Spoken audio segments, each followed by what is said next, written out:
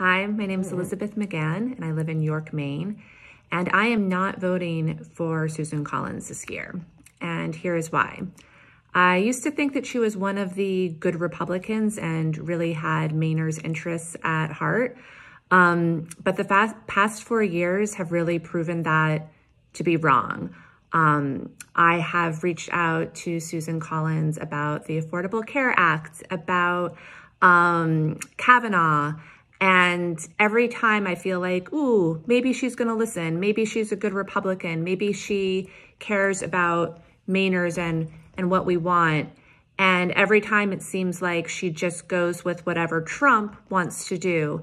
And she's just a Trump supporter, pretending to be a supporter of Mainers. And I'm done. So Sarah Gideon is about Mainers, is against Trump, and that's what we need so desperately in these really challenging times. So if you have not already, I hope everyone has registered to vote, register to vote by mail. I know I have, and I cannot wait to cast my ballot for Sarah Gideon.